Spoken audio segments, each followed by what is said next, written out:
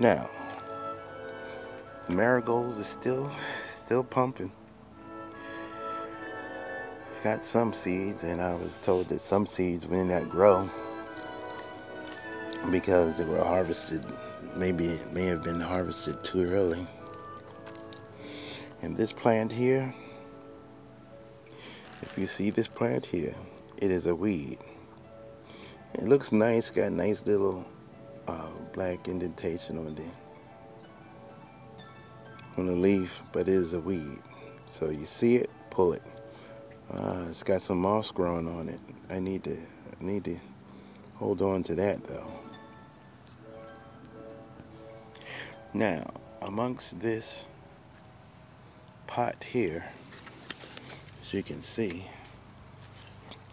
what I have to do is get into some shade. What I'm going to have to do is I'm going to have to trim out all this dead stuff, and I still have some lettuce growing. That's this here, and this here should be my kale going straight up. Early on in the season, the insects that were still alive just wreaked havoc on it. Never gave it a chance to actually grow. What I'll do is I'll clean this pot out and let these three, 1, 2, and 3, give them a chance to grow and keep the celery in the center. Let it go ahead and flower. Okay, we got that all nice and cleaned out and straightened up. But I found out there's also some ants in here.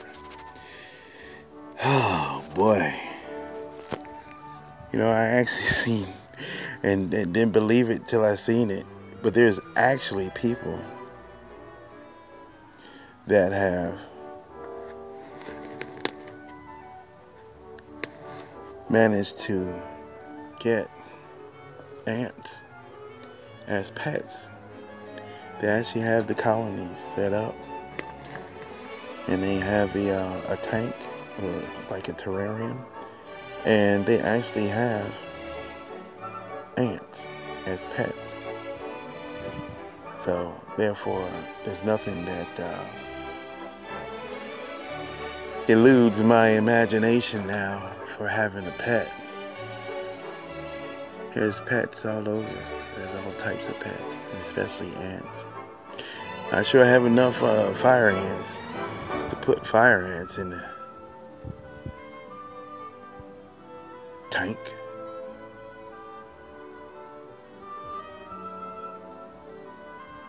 Put it in the tank and watch them colonize and do what they do.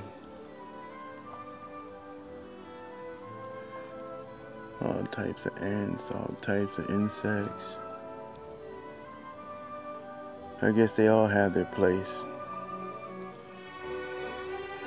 So that's it. We got the kale, and we have the celery in the center. Now, most of my gardening plants that died or were dying went into here, and I'm going to do this here. Make sure it's well watered and produce some. And over here, I need to check on the potatoes. And yes, we do have some potatoes, a rustic potato. There's probably more in there, but as you can see, we have the invaders, the fire ants.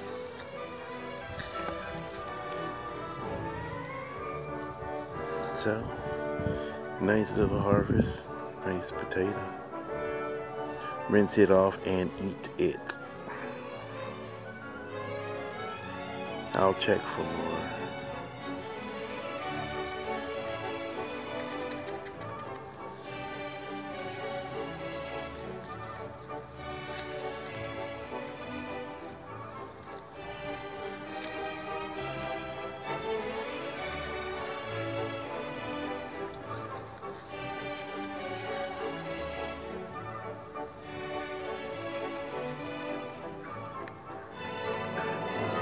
Some good dirt here. That's all I seem to find right now. This beautiful little pesky, which will taste good in the belly.